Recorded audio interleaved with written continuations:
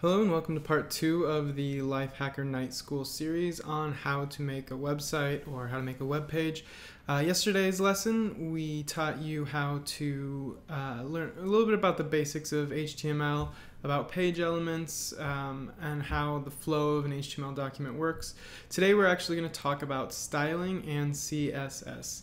And styling is basically what defines the way that your website looks. It defines the weight of the font, the type of font, the positioning of elements on the page, the color.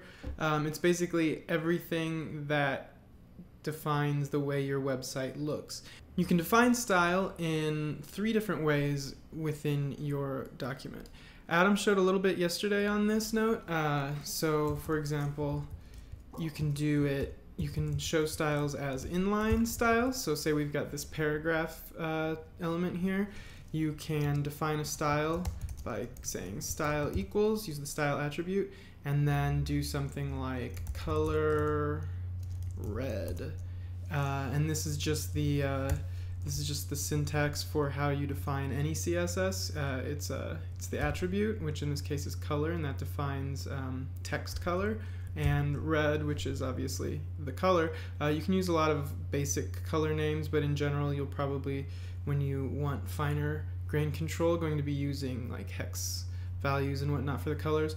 Okay, so if I save this and go to my page and refresh it, you can see that all that text has turned red. And I can do a lot of different things within the styling to change the way that the website looks. So that's the first way. That's a very easy way that you can do styling in using CSS.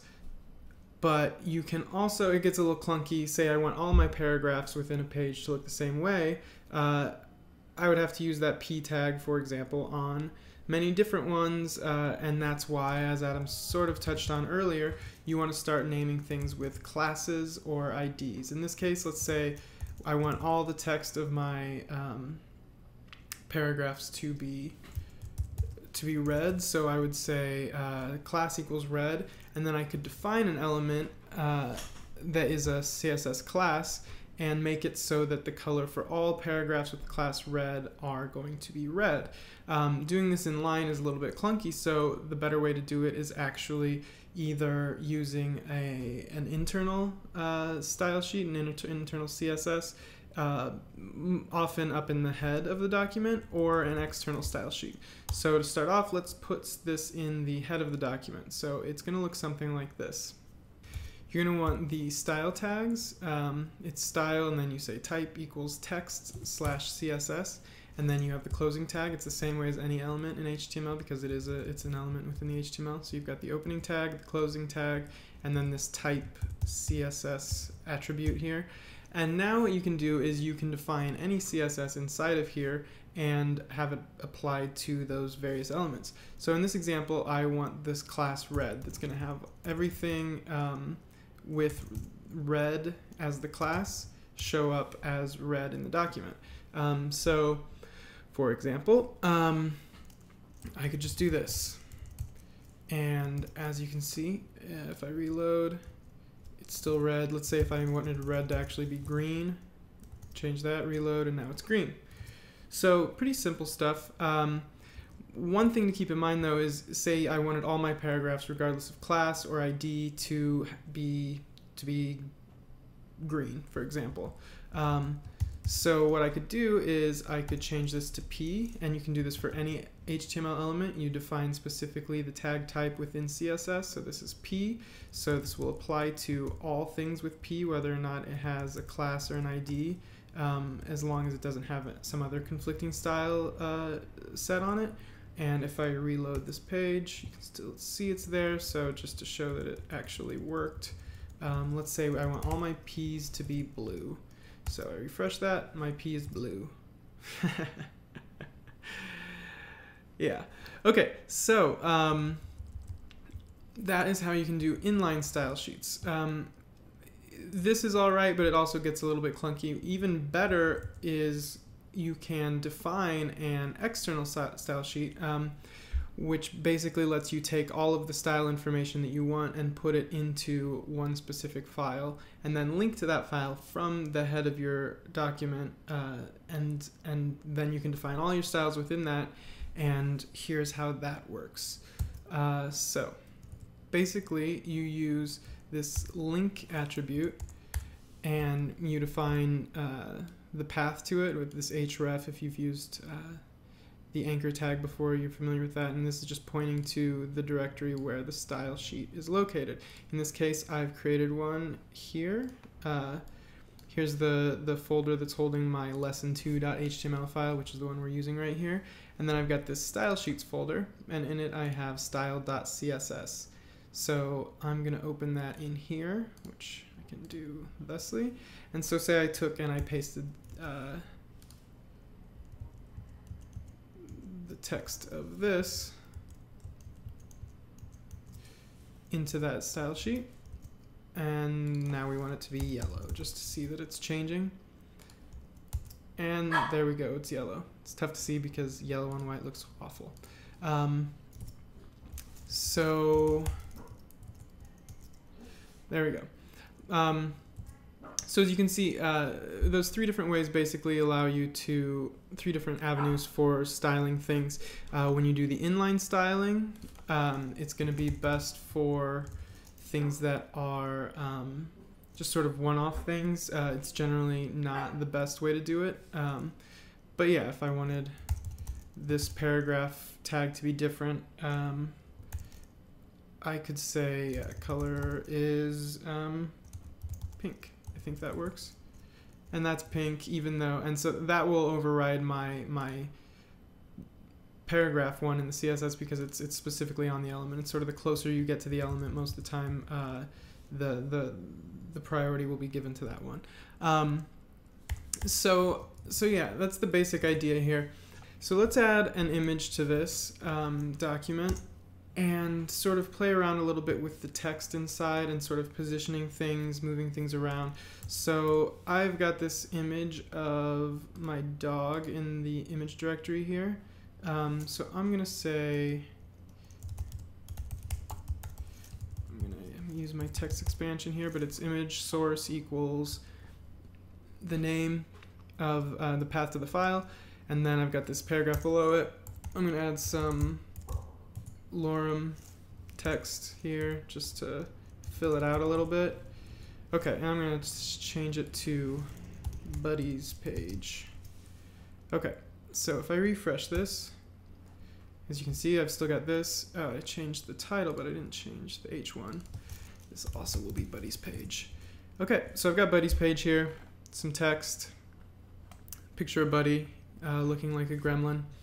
And so let's start styling this a little bit, give you a little idea. So in this case, let's call this image, let's give it an ID of Budman. And the one thing you want to keep in mind with IDs versus classes is basically a class is sort of a general container, or a general term where if, for example, I wanted anything with the class of red to be the color red or have a background color of red, I would use class for that because it's going to be applied to many different elements. If it's just going to be applied to one element, that's what IDs are for. You only use one. IDs unique to each element. There shouldn't be more than one, for example, Budman ID on any page. It should only apply to this one thing. I showed this briefly earlier, but classes in CSS look like this, which is they have the dot and then the class name. IDs look like this. They've got the hash and then the name of the ID name. And when you're defining styles within a style sheet, you use the curly braces to open and close each style. So you can put a lot of different styles within this paragraph defined style, and they will all apply. So I could also say like font size is 14 pixels, and as you can see, there it's applied. So there we go. So we've got our page. Let's say that instead of this, which is, you know, a little ugly with, you've got this image and a bunch of white space over here and then the text below. Let's say we want to put the picture of Buddy over on the right somewhere, and then we want the text to be on the left of it. So to do that, let's do a little custom styling. For starters, in our document, let's create, okay, so we've got this header1 div, which should actually, we'll close because it seemed to imply that the header is applying only to Buddy's page. Let's create a second div to contain this stuff below. We'll call it container, and here's the opening of it, and it's still closed down here. So let's create this container ID. And let's say that we want it to be 800 pixels wide. So we'd say width 800 pixels. Okay, and just to give us an idea that it's actually there as a container with a specific width, let's give it a background color of DDD, which is going to be like a light gray. Okay, so there we go. We've got this 800 pixel wide. Let's just measure. Container, yep, 800 pixels. And we've got the image in it, and we've got the text in it. And as you can see, this different header1 div is still on its own. It's outside of this text, so it doesn't have the gray black background. So now we want Buddy to float over here to the right. And to do that, we use a CSS attribute, which is called float. And we want it to float to the right. So we say float right, and this is on the Budman element. And remember, we could do this in many ways. It could be class, it could be an image class. I could do it so that every image floats to the right. I could do it inline here with my Budman embed, and I could say style equals float right. I could do it anywhere, but for this sake of this demonstration, we'll put it in the external style sheet, which in general is where you're going to want to put most of your style. So let's refresh the page, and now we've got Buddy's image floating over here to the right. Not bad. You'll notice that the div doesn't quite catch how long Buddy's image is. I can fix that by just putting height equals 500 pixels. And then when you refresh it, you should get this, which basically tells the div how wide or how tall Buddy is, and then doesn't cut it off, which can sometimes happen during a float. So let's say we also want our container to be 600 pixels, and that will define the div as, by default, being 800 pixels by 600 pixels. It ends here, and that's sort of the long and short of it. Okay, so let's now style a little bit of this text in here. So, you know, for example, we don't want to have the text bumping right up against the image, so we want to maybe put a margin there or a padding. And margin and padding define sort of the space between elements. Margin is the space outside of an element, and the padding is the space inside of an element.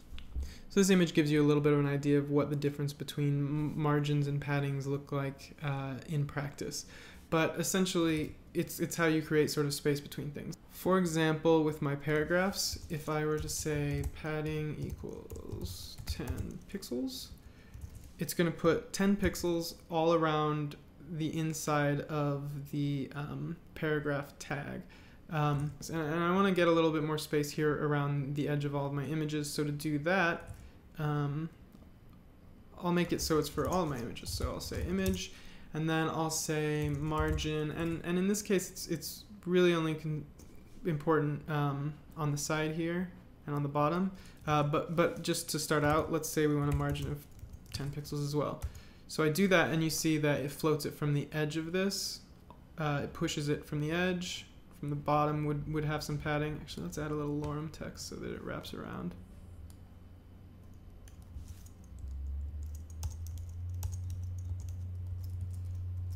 Okay, it'll add a little bit padding to the bottom here, or margin to the bottom here as well, so the text isn't right up against it. But let's say, for example, I actually want the image to be on the edges here, but to keep some sort of padding here, or margin there.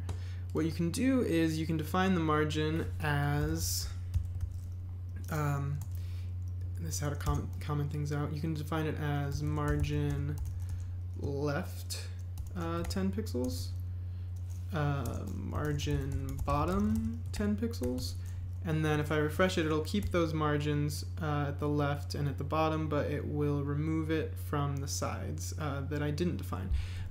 You can actually do this in a shorthand by saying margin, let's see, 0, 10 pixels, 10 pixels, 0.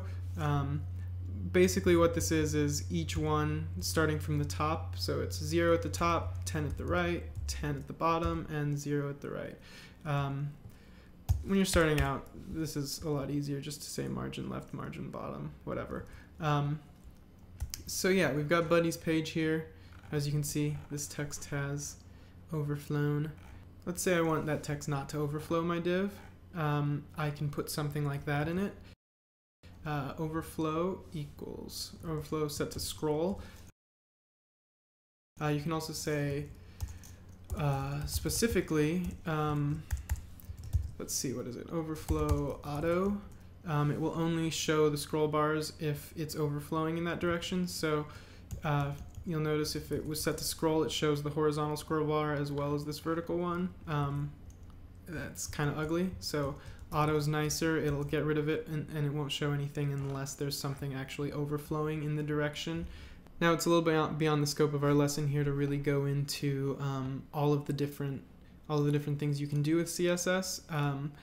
In the text of the post, I'm going to have several links for resources for looking up different CSS attributes that you can assign to your elements. But the key thing to take away is that using CSS and linking it to different elements in your page, you've got a pretty unlimited number of options for sort of styling things exactly how you want. And this is obviously a somewhat ugly page I've created here. No offense to Budman. Tomorrow, Adam is going to be showing you how to take a Photoshop mockup or a website mockup in general and sort of start translating those things into your actual web page, and so you can have a little bit more foresight, a little bit more forethought with what you're going with, and have something maybe a little more attractive than the page we've got here. So stay tuned tomorrow, and we'll be showing you how to translate your beautiful design idea to an actual web page.